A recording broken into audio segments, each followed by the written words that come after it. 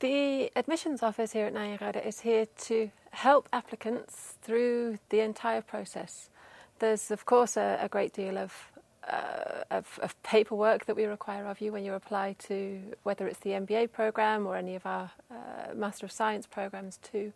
And our aim here is just to make that process that little bit more straightforward for you, answer any questions that you might have, guide you through the process, and then hopefully be able to welcome you through at the other end as you start your program here at Nyenrode.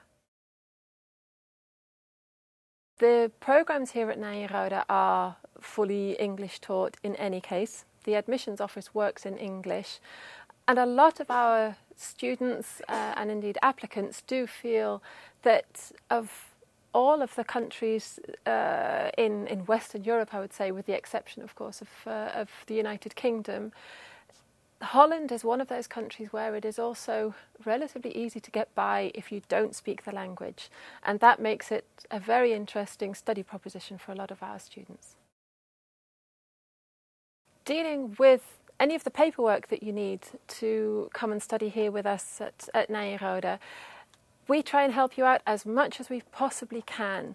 If you're looking at requiring a study visa to enter the Netherlands, then I or my colleagues here at the admissions office will help you with all of that. We can do a lot of the paperwork for you or together with you to help the process run that bit more smoothly and a lot more quickly than if you were to do it individually. If you're looking at opening a bank account, for example, other paperwork that you'd need to do to get your resident status legalised as soon as you arrive in the Netherlands, then we'll also work with you on those issues as well. What makes Nyenrode different than a lot of the business schools that are available worldwide, I think, if you speak particularly to our alumni and to our students, is the small size of the school. The fact that once you're here, even when you're a part of the admissions process, you're a name, not a number. We tend to refer to our applicants by their name when they're in the process, whether we're speaking to them face to face or whether we're in meetings with each other discussing particular applications.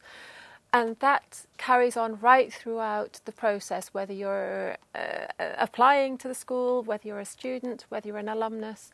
You are a name, you are a real person. And that means that you've also got a great deal more interaction with your fellow students while you're here. If you're a member of a smaller class, it means that you have a lot more interaction with faculty members, you're a lot closer to the faculty, and I think that makes a great difference, particularly if you're looking at an MBA program where you are looking to develop your own skills, to increase your knowledge. That interaction is an important element for many of our students. The angel hanging on my light is quite simply just a present that I once had from a colleague, and but yeah, we have a little bit of hopefully angel dust sprinkled over the admissions office every now and again.